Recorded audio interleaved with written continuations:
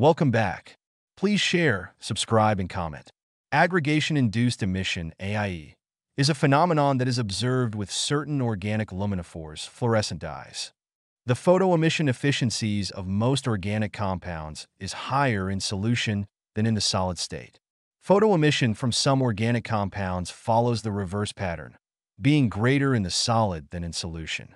The effect is attributed to the decreased flexibility in the solid. Aggregation-induced emission enhancement, the phenomenon in which organic luminophores show higher photoluminescence efficiency in the aggregated state than in solution, is called aggregation-induced emission enhancement (AGE). Some luminophores, e.g., diketoparolopyrrole-based and sulfonamide-based luminophores, only display enhanced emission upon entering the crystalline state. That is, these luminophores are said to exhibit crystallization-induced emission enhancement (CE).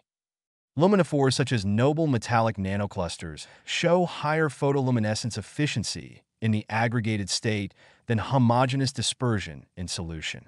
This phenomenon is known as aggregation-induced emission (AIE). Aggregation-induced emission polymer fluorescence emission polymer is a kind of polymer which can absorb light of certain frequency and then give out light. These polymers can be applied in biomaterial area. Due to their high biocapacity and fluorescence, they can help researchers to find and mark the location of proteins. And polymers with property of aggregation-induced emission can also help to protect the healthy tissues from the harm of the medicines.